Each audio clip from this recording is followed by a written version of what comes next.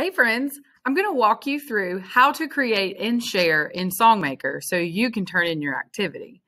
Let's pretend like this is my creation. It's not the same one from the other video, but it's just something quick. Let's say I love how this sounds and I want this to be the one that I turn in. I'm going to go down here to the bottom corner and click the check mark that says save. Now it says your song is saved at this link.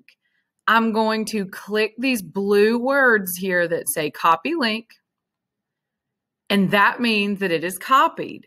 Then I will go to my assignment. If you click on the computer in the assignment, it will bring up this,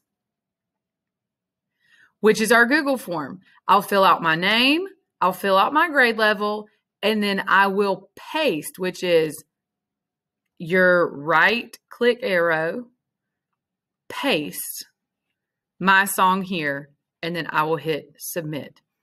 It's very easy. If you struggle with it, just watch this video again, and I promise you will make it work.